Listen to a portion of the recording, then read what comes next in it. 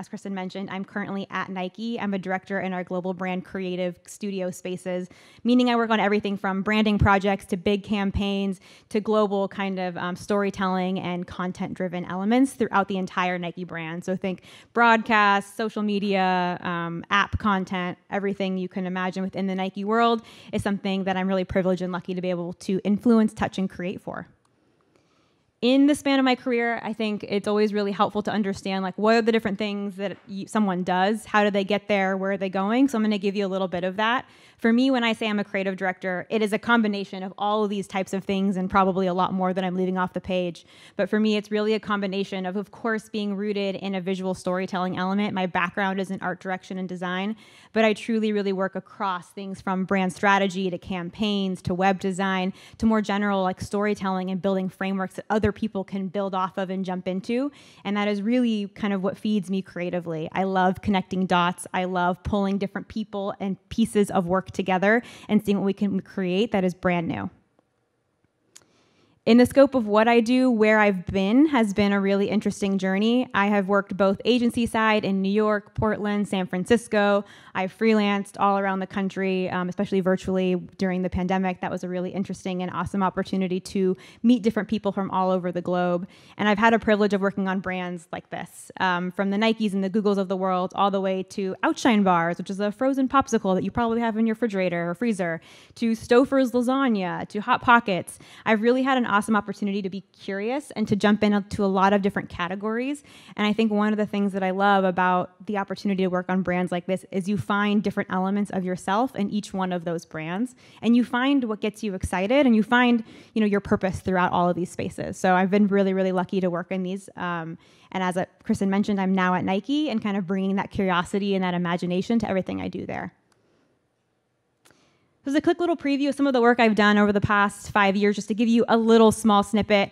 At Nike, within the past year and a half or so, I've had the opportunity to help launch our 50th anniversary campaign. So everything from the branding elements here, the deeper storytelling, that 50-word mark, the creative direction for all of our retail stores has been a really huge and massive project. This was not done alone, of course. This was done with a massive team, but being able to be kind of a core center point within that work was really challenging and really wonderful.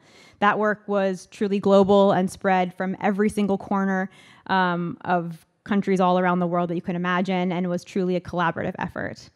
I've also been involved in the latest World Cup, so everything that you've seen around the Women's World Cup in Australia and New Zealand was really an awesome opportunity to make household names of some of our athletes that don't always get this love and attention that they should. And so any work that you've seen around that are also elements that I've been involved in. Beyond Nike, I've worked and been embedded at Google and really worked through a lot of the Olympic campaigns for Rio back in 2016, making content on the fly and really doing storytelling for what was happening in the moment of the games. I've also been involved in brands like MSNBC, something totally different than the world of sport, that really is all about kind of branding and bringing forth a position for this platform, for this entity of who they are, what they do, and what they believe in with journalistic integrity. And even worked on brands that are nonprofits and really spent a lot of time, love, and attention on working on different brands like One Love, which is all around teaching young high schoolers how to have healthy relationships with one another, both romantic and platonic ones, which was a really awesome passion project that I got to dive into in one of my agency work streams a couple of years back. So I just wanted to give you a little bit of a smattering of what I do before I dive into what I'm really going to talk about today, which is how I got here and how I stay creative in my day-to-day. Those projects that you saw are all things that I do within my 9 to 5. Those are my billable hours, so to speak. Those are the clients that I work with, the agencies that I've been at. But that is just a fraction of what I do. I really look at kind of the whole of my creative self and how I bring a more robust version of my creativity all day, all the time. And what that looks like outside of my job is just as important as what it looks like inside of it. So just a little bit more on that. How did I get here?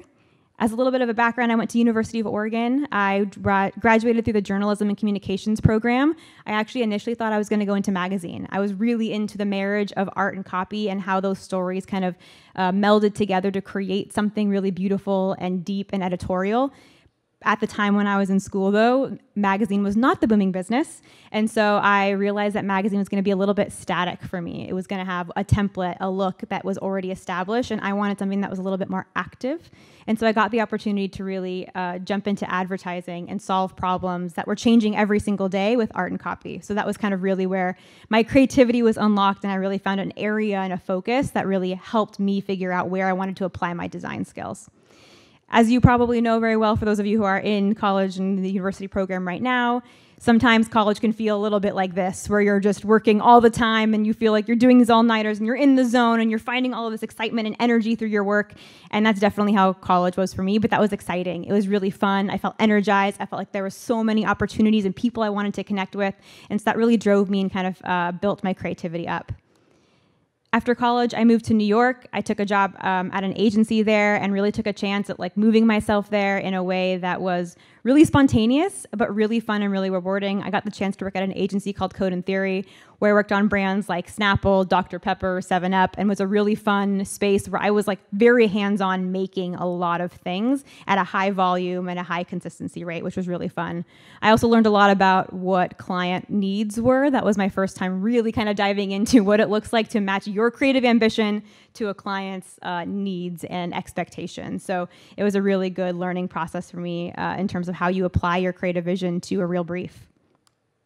After spending a couple years in New York, I moved back to the West Coast. I landed in Portland, Oregon, and worked at a couple different agencies here around town, from Swift to Analog Folk to a big freelance career across many different verticals and spaces. I worked on brands like Nike for the first time and Adidas. I also worked at Oculus doing AR and VR storytelling around all of the different kind of multiple dimensions that you can explore and live in when you kind of work in Oculus spaces. So here's a goofy video of me playing a game for the first time. In this period of time, I was really, really hyped on a lot of the work I was doing. I was busy, I was energetic, I was always on to the next project. I loved the teams that I was worked with. I had all of this like creative ambition that was really kind of building up inside of me as I was going through this phase of my career. And as Kristen and I were talking about what to really dig into as a topic today, one of the things I thought about is how did I keep myself creative during this particular time of my life? I was so focused on all of these things at work. I was really getting after the next thing. How did I keep myself creatively engaged? How did I make sure that outside of 9 to 5, I was harmonious and well and filling my creative cup? And so those are some of the projects that I actually want to share with you all today. All right, so with that, staying creative outside of your 9 to 5 for me has always been really important. The job is awesome. It's really wonderful when your passions and your day-to-day really line up and have this wonderful marriage of things you're interested in and things you actually get to make. But that doesn't always be the case. It's not always the case, and that's okay. And I think one of the things that I learned as I kind of had this journey back to Portland after New York is that I was really craving a creative community that helped me stay creative in multiple different ways that perhaps the day-to-day job wasn't always going to fulfill. So the first thing that I did when I landed in Portland was I was hungry for that creative community, and I searched around, honestly, online, and was like, what are the different creative elements within Portland? What are people doing here? What's the exciting spaces to be in? And I found this thing called Suitcase Laundry, which doesn't exist anymore, but at the time, it was a collective of photographers, models, stylists, hair and makeup artists, art directors, who worked together perhaps day to day on production shoots for clients, but realized that they had a creative hunger and an energy to make something that didn't always align to a client brief. So Suitcase Laundry ended up becoming a collective of creatives who once a month or every other month would meet and really just kind of bring out ideas for really fun photo shoots that we didn't get to do for client projects. These were people from all over Portland. It was not just one agency or one space, so you got to meet a lot of new people. I signed up for it 1 month and got assigned to a totally new group that I'd never met before, a photographer, 2 hair and makeup stylists, a wardrobe stylist, and a couple models. And the idea here was that you concepted around something that you wanted to shoot. The organization gave us a location that was free for the day, and we would go and make something. And the goal is that we weren't trying to sell it to a client. We weren't trying to make it to a brief. It didn't have a budget. It was all things that we could bring from home or things that we could kind of be resourceful about to build our own portfolios and kind of flex ourselves creatively. So our team was really inspired by Frida Kahlo, and we had this idea of like really kind of channeling that androgynousness that she brought into her space and into her work, and how we kind of would modernize that in a fun way. So these are just some examples of some of the simple stills. It was not an overly complicated project, but we had a really wonderful, strong bond and connection, and I actually ended up working with this stylist later on in my career because of the community and the space that we built. So this was a really, really simple project. Again, it didn't have a timeline or a deliverable other than you have a location that's free that you can go and use on this date, work together and make something wonderful.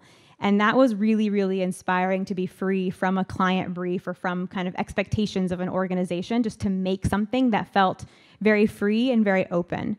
And what I did with that in return is I actually brought this work back to my agency at the time and shared it with my creative team and just kind of did an inspiration share, like, hey, here's what we did, and we were really excited, and I got to learn this. And at the time, I was really working heavily in like the food space. So I was doing a lot of work with Stouffer's and Outshine, and I was doing a lot of styling of food, but not a lot of styling of people. So this was kind of a fun muscle that I got to flex outside of work. And what that led to, I didn't expect. So in that share, there was someone in my creative team space that I didn't really get to work with that much, and she kind of hit me up on the side after that presentation and said, "Hey, I've actually been wanting to open a chapter of a nonprofit that I used to work with when I was in Denver. Are you interested?" And as she told me about it a little bit more, I was like, "Actually, yes, that sounds awesome." And the opportunity was to open up a chapter of P Inc., otherwise known as Personal Inc., in Portland.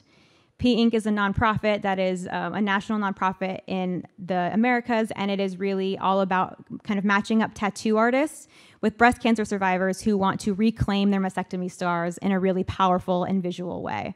And so that was really pairing up these tattoo artists with these survivors and giving them a free service to be able to reclaim their body in a way that felt really personal, strong, and driven towards what they wanted to show up as in the world, who they wanted to show up as in the world. So we gathered together a couple other friends, we tapped in and said, hey, how can we do this? How can we raise money? Let's find the right tattoo parlor here in Portland. Who wants to get involved? How do we fundraise for this and make sure we kind of support these women on their journey to recovery in a way that is really creative and really fun and powerful? And so we made a social media account, we made flyers, we tapped different tattoo parlors and really kind of got connected in the end with New Rose Tattoo, which is still here today, and they're a really awesome group of artists. And they decided to dedicate a whole day's worth of work and labor and talent to 6 really amazing survivors that we had identified from kind of a national list that was on a waiting list for this kind of service. So we were able to really pull that all together, and my role was kind of creating our visual look and feel. How are we gonna, every little touch point, how are we gonna make that meaningful for the people who are involved? What's the welcome letter to the participant? What is our social media channel looking like to get those fundraiser dollars? What is the experience like when they arrive? And that was a really fun space to flex creatively and really use my creativity for a purpose other than a product or a service from a brand, but really for a community of people who needed something different than I had ever experienced myself. We also had a photographer there that really captured some amazing imagery and really kind of created lookbooks for each one of our participants to be able to take home with them afterwards. You can see here on the left-hand side is someone with their kind of stencil drawn on, and then on the right, after hours and hours in the chair, getting their final piece that was really personal and really creative for them. So being able to facilitate that partnership between the tattoo artist and the participant was really something so special, and to capture this moment for them on camera and be able to develop it and share it with them later has really meant the world to me, and actually been a reoccurring opportunity that we did for about 3 years after this. So it kind of became this creative community that grew and I tapped into over time. No matter what was going on in my 9 to 5, I was always able to have this community to connect with, to reach out to meet new photographers, and to find purpose together in what we did creatively. We also did a lot of fun stuff where I tapped some friends for illustrations and designs to help make that experience really fun. So again, it's just kind of this idea of these moments can become community moments where you tap other people to bring in and to really help expand the world that you're building for the community that you're serving. The next project that I wanted to share with you all is this idea of per my last email, and in a very similar space as that last one, it really started with a random kind of tap on the shoulder from a friend. This happened through a text message chain where my friend and I were chatting and kind of, we were venting about work and how casting sucks.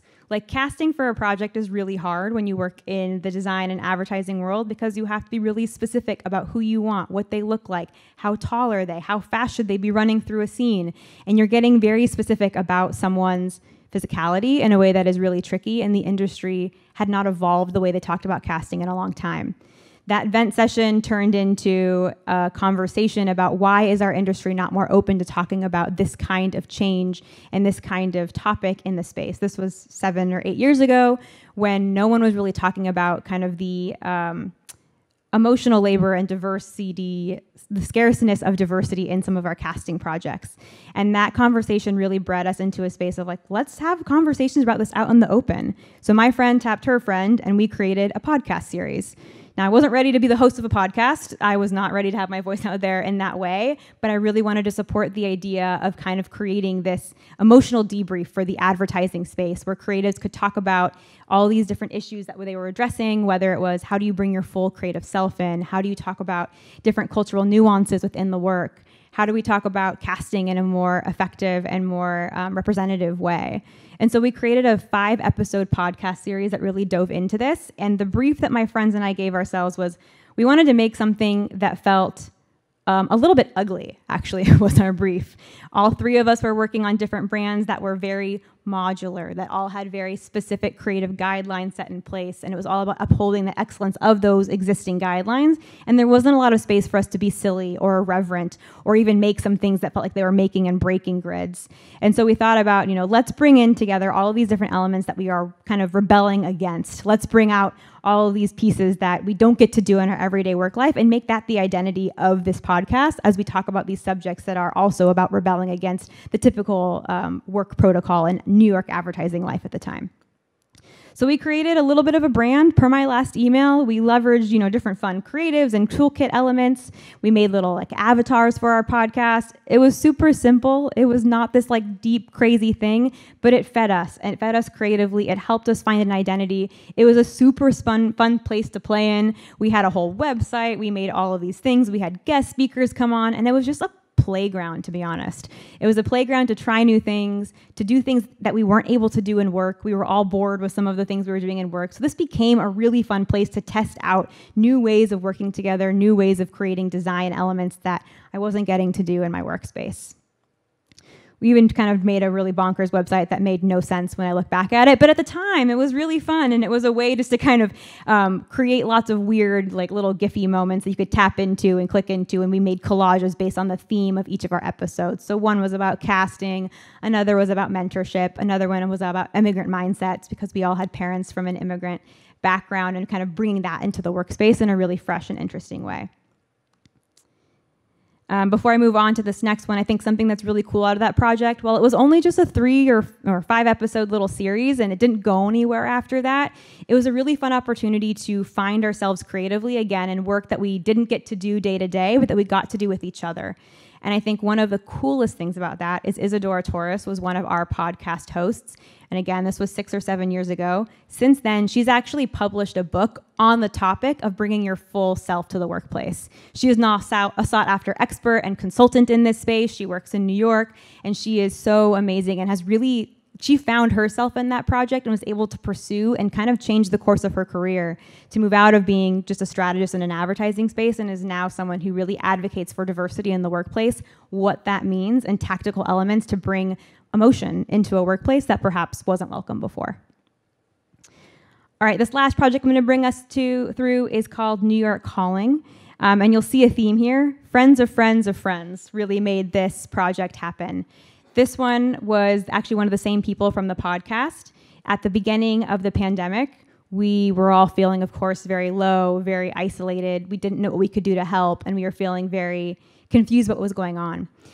One day, though, I got a text from her, and she was like, hey, through some connections that I have, I've been hearing from medical professionals in New York that they just are completely devoid of true PPE product. They do not have the protection that they need to be able to do their jobs, and I want to do something about it. Can you help?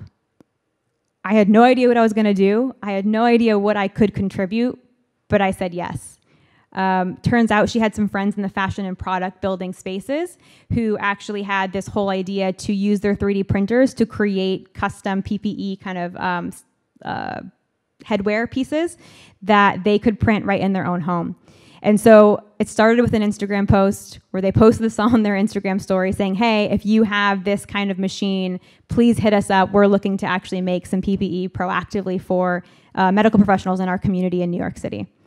And so that's what they did. I learned so much by watching what they do, by learning about what it means to 3D print. I had never done that myself, truly. I didn't know the correct specifications or the medical standards that were needed and the types of plastic. But through this process, I truly played a support role, and I learned what they needed, how they were going to activate, and their distribution model.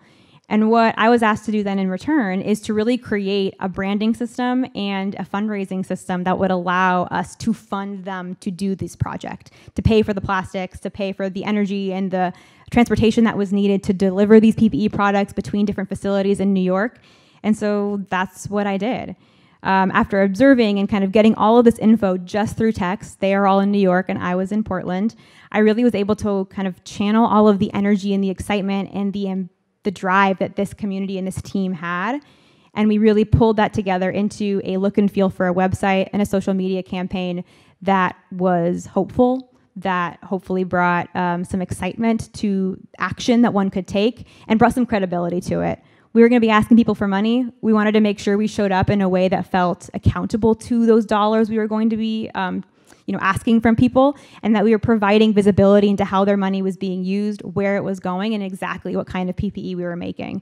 Again, this was at a moment in early 2020 where there was not enough to go around, and our medical professionals did not have what they needed to be safe and secure. So the visual look and feel that we made, this ended up being kind of a really strong standard that we set of how we had outreach to different fundraiser opportunities. We had yoga studios holding virtual yoga placements to actually raise money for this. We had different random internet celebrities who jumped onto this, and I'll show you one in a minute, that got excited and decided they were going to do a promo for it. So it just kind of spread in a really natural and organic way. And I was super happy to play that support role and to be able to learn what these other people were brilliantly doing and support them through the communications and through the fundraising efforts that I could help provide. In the end, this project ended up being operational from 3 cities and 2 different continents. One of our founders was actually in Tunisia at the time. We had 6 printers in production at any given moment, give or take. We had 5 volunteers outside of our core kind of working team. We ended up raising $30,000, which was pretty incredible for the time span and the moment that we were in. We distributed over 30,000 units of 3D printed PPE, and for the additional funds that we got at the end that was this large sum, we actually just ended up buying PPE that was then finally able to be in production and gave that directly to the hospitals. We also ended up supporting over 22 healthcare facilities, including the Rikers healthcare facilities, different hospitals in Manhattan, Brooklyn, and Queens. And it was a really amazing project that kind of took off in a way that I didn't expect. And again, this was all outside of my 9-to-5 and something that just continuously got me excited and wanting to kind of continue to pursue to learn in this space.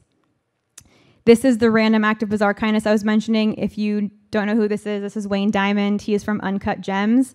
He randomly got connected to our project because his granddaughter was born during COVID, and he was very worried about his granddaughter, this newborn baby, and one of our PPE designers actually created a custom molded little PPE shield for a newborn, and it was one of the first of its kind. We called it the Diamond Shield in honor of the family name, and we actually ended up putting that out into the world as a free source. So it was a free design file that anyone could pick up and use and print. The story ended up traveling, and we got covered in Vogue and in the New York Times. That was not the goal, but it was really just truly an example of the power of this team and the power of purpose, driving our creativity into a place that really meant something to a lot of people. All right, I know I just walked through a lot. I know I can talk a little fast, so this is a moment to breathe and think about how I'm going to wrap this up. I will be honest with you all, I was talking with my team before I came here today, and I was like, man, is this room going to say, Gabriella's coming here to talk about how you keep your creative cup filled outside your 9-to-5, and she just walked us through 4 different projects and tasks and timelines and assets that she had to do. And maybe it will feel that way for some of you, but when I look at these images and talk about these stories, for me, what I see are topics I'm deeply interested in, people I love connecting with, and an entrepreneurial spirit in myself that is really cool to recognize when I look back in time. Those things creatively feed me. Those things keep me balanced. I'm not doing this every single week, every single month of the year. These ebb and flow with my life over the course of the career, and they're always in harmony with what I'm doing within my 9 to 5. Sometimes your job will fulfill you and will be everything that you want and everything that you were hoping to create when you were in school, and sometimes it won't, and that's okay, because what you can do outside of that time will re-energize you and create this kind of infinite circle of creativity, and I truly believe that, and I see those opportunities in these projects as spaces that fed my creative soul. So as I wrap it up, I will leave you with this last silly little visual of the vampire test. All of these projects, for me, personally, passed the vampire test, and simply put, the vampire test is what you see on the screen. Whatever excites you, go do it. And whatever drains you, stop doing it. It really can be that simple.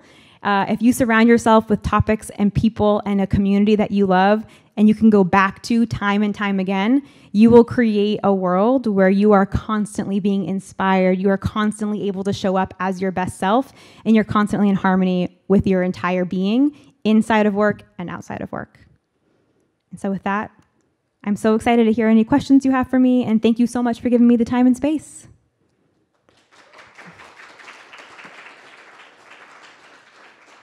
All right. Do we just do questions from here, Kristen, or how do you want to?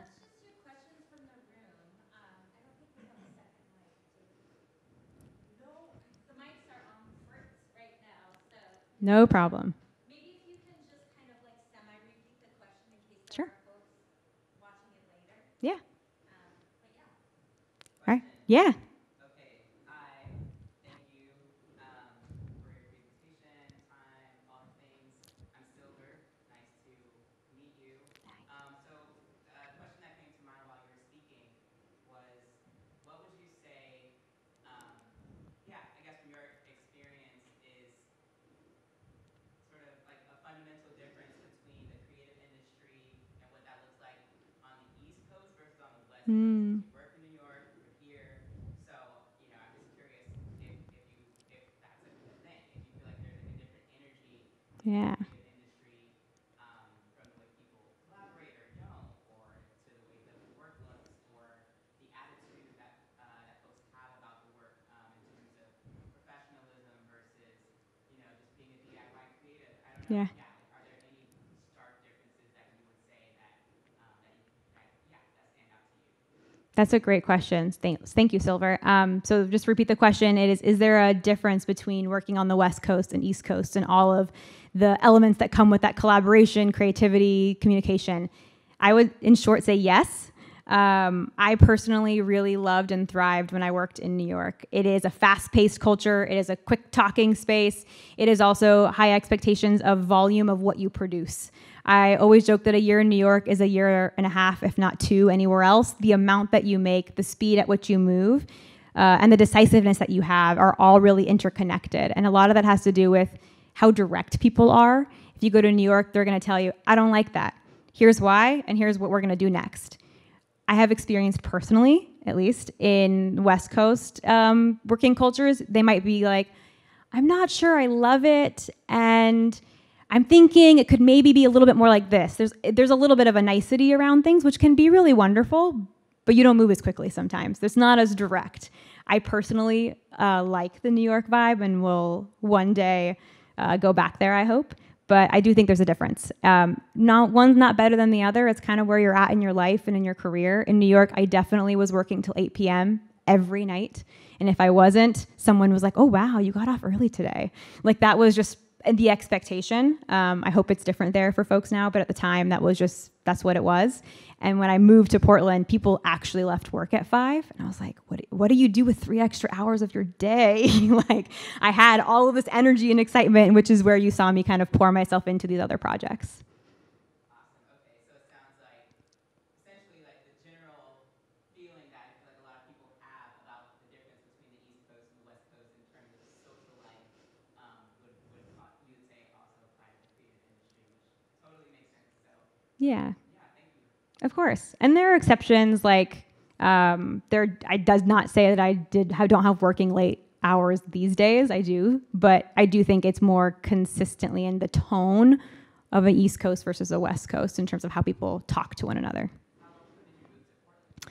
It's been a while now. I've been back for about 7 or 8 years. Okay, so you would say you were working in New York for longer than on this coast? No, I've been back. I've actually been back here longer, but I think I just cut my teeth in New York, and I found myself there. Did you start though? This coast or the other coast? Technically, the other coast. Okay. Yeah. I think that question is, you know, it's kind of important. Yeah. That's how we, because I lived on both, and so Yeah. I totally know what you're talking about. Yeah. Do you feel like there's a difference in terms of the creative communities that you experience also, or do you feel like they're uniquely? The clickiness that I think can exist within creative communities is present everywhere. Yeah. But I do agree with you that I feel it's easier to connect with people on this coast because it's less of that standoffishness, Yeah. like that competitiveness. True. So yeah, totally. But I also appreciate the directness. Yeah. On East Coast. Like I appreciate people just tell me like straight up, I don't like this. I would much rather hear that than like the longer version you said. Well, maybe. Yeah, no, it's real. I think the hybrid culture has been really interesting too, merging coasts together. And like now I've worked with teams in Richmond, Virginia, where we have teams in Richmond, in New York, in Portland, and in Austin. And putting all of those different working spaces and lifestyles together is really, really interesting. Sounds like a nice TV show waiting to happen. Yeah, true. Any other questions or thoughts? I have a question. Yeah. As a creative who's worked in both the corporate side of the industry and the agency side, what would you say are the major differences between the two? Ooh, that's a good question. Okay, the question is, are there major differences between corporate side and agency side? Yes. I will say at an agency side, at least for me, I feel like I had a really wonderful ability to go wide at a lot of different spaces and a lot of different like areas of interest, from food to tech to sport to news. Like you can really span all of that in a very short time. You get a lot of exposure to different kinds of industries. And for a curious person like myself, like I love to ask questions and I love to bounce around things. So I think that is really exciting, and I do miss that sometimes. When you're corporate, it's more about going deep. It's more about really focusing in on one thing or one area of expertise and like owning that from top to bottom in a really deep and meaningful way and trying to shift culture because you know that thing so deeply. So I think it can be a little bit more, it can feel a little bit like boulder up a hill sometimes because it feels slower. Those are the differences, I would say. Yeah. Yeah. I thought that the whole suitcase laundry thing was super interesting, and I was thinking like how you kind of found that group, and if you could describe it a bit more. Yeah, definitely. I think I saw it as an Instagram post because a coworker had participated in it. And so they had posted some images that they had done and they tagged suitcase laundry. And I was like, what's that? And so I did the Instagram like dive of like, where is this? What does it look like? And all it existed as was an Instagram account with like here's an email if you want to be involved. And that was it. And I didn't know that coworker enough to ask them, although I probably should have. But what I was able to find out through asking through it is that it was truly started, I believe, by a couple producers who just acknowledge all of these like creative ideas and energies that were around them, and the fact that like they didn't need to wait for a creative brief to do something. And so they really initiated the program. They tapped some of their photographer friends and their art director friends and started the first one. And it really kind of grew organically. So I basically filled out a Google form. I said, here's my name, here's my areas of expertise. They had a couple topics that you could be interested in, like what kind of editorial are you looking to do? Is it more fashion? Do you want something more conceptual, something more still life? And so they kind of would pair you on teams based on your interests. And then also on your availability. So you kind of said, I want to meet on Mondays. And so you got generally put with people who had availabilities on a Monday. So they did a really good job of setting that up. Then there was an email intro, and it was mostly me and the photographer at first. So as the art director and photographer, we kind of led what is the core idea we want to get after. And then we briefed in the rest of our team to kind of workshop against that, make sure that there weren't any other ideas that we also wanted to go after. And it was probably about a 3-week planning process, very casually, all over email, maybe one Zoom-like call. This was before Zoom culture was as prevalent as it is now. And then we all just showed up with clothes, makeup, gear in big old suitcases at one location that the organizers had secured. And we all just took turns taking photos in different rooms of that house, and found what was right for our concepts. And then there was a editing process that we reviewed together, and that was really it. So it was kind of a really nice contained thing, and you could do it multiple times a year. I think you could do it up to 4 times a year because they had enough people that they wanted to rotate through. I don't, but I think it should be revived. I feel like it was such a fun thing. Like, let's look it up and see if they're doing anything.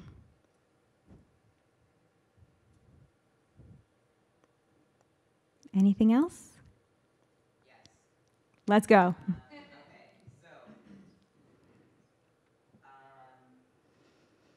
you're talking about a little bit of the difference between working agency side versus corporate.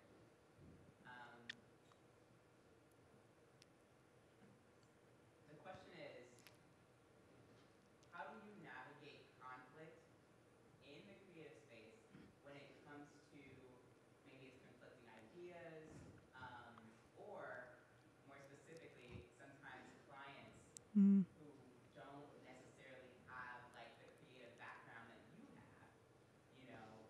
have an idea about how something is supposed to go, how the process is supposed to go, how something Yeah. should look, Yeah. but you know differently. Like, what do you do in those situations? Great question. Okay, repeating it for the Zoom. What do you do to mitigate conflict or differences of opinion and how a process should run between your creative team and an agency or and I'll say even another stakeholder, client team? It's tough. I'll say that. One of the tricks I always do is if they're really stubborn on something, I'll give them what they want, and then I'll give them what I think they should have. So I'll show you what it is exactly that you're asking. You want the logo 50% bigger, and you want it centered, and you want it to be over a giant picture of a jacket? Okay, here's what that looks like. I'll do it. I'll make it nice. I'm not going to make it throwaway. It's still going to have some creative integrity to it. But then I'm going to show you what you could have. And sometimes that is a little bit of extra work, and I usually talk to my creative team about it and say, hey, we have to show them what they want at this point in time. This is where it's at. We all believe this other thing is better. Are we willing to put in a little extra time to make that? And more often than not, teams are, and we show it.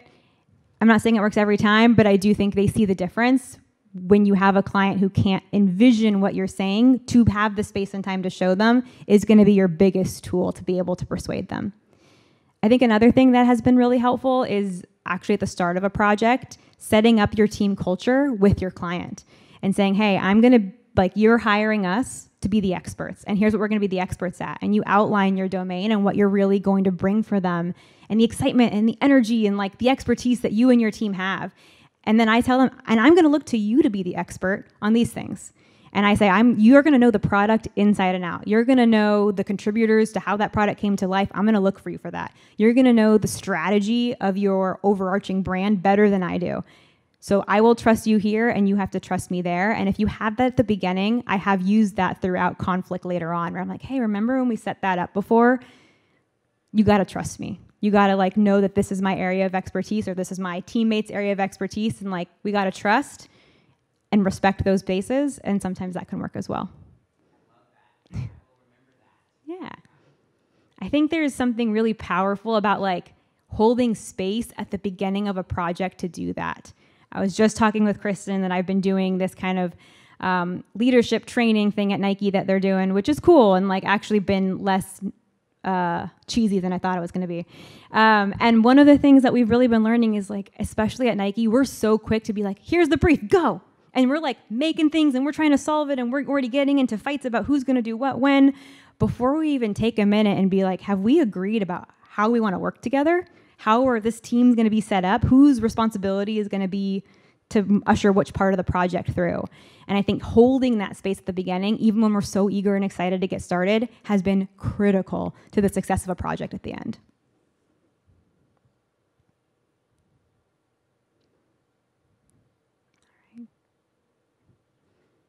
Cool. Any last questions? I think we have time for maybe 1 or 2 more if you have. Got to make stuff up. Okay, well, sure. I mean, so here's a part 2 to this question. Yeah. So you just spoke to conflict navigation and even prevention